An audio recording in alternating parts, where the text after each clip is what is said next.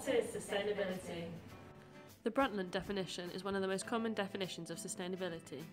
Sustainable development is development that meets the needs of the present without compromising the ability of future generations to meet their own needs. To put it simply, it just means that when making a decision about the present, you have to think about the effect it will have on generations to come. A key principle of sustainability is the triple bottom line. In order to be truly sustainable, the environment, the economy, and society must all be considered. You might have heard this as the 3 Ps: people, planet, and profit. There are lots of different words that can be associated with each of these elements. These are just a few examples.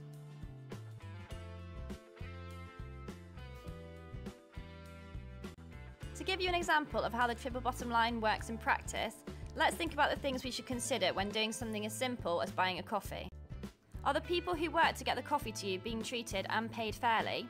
This includes the people who pick the coffee beans all the way through to the barista serving you your drink. Is the local community negatively affected by the growth, production and/or sale of the coffee? Again, take into account not only the place where the coffee is grown, but also the local area where this coffee shop is based. For example, has it led to the closure of other local businesses? What effect is the coffee growth having on the environment? Think about if there's anything in place to mitigate for the destruction of the natural environment. For example, is the coffee Rainforest Alliance or shade grown? Where has the coffee come from? How did it get to you?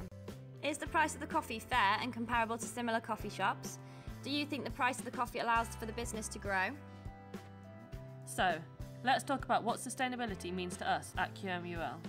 For us, sustainability is about enhancing student experience, ensuring staff are treated properly, and engaging with the local community, all whilst reducing the carbon emissions and our energy spend. To find out more about sustainability at QMUL, Visit our website or follow us on social media.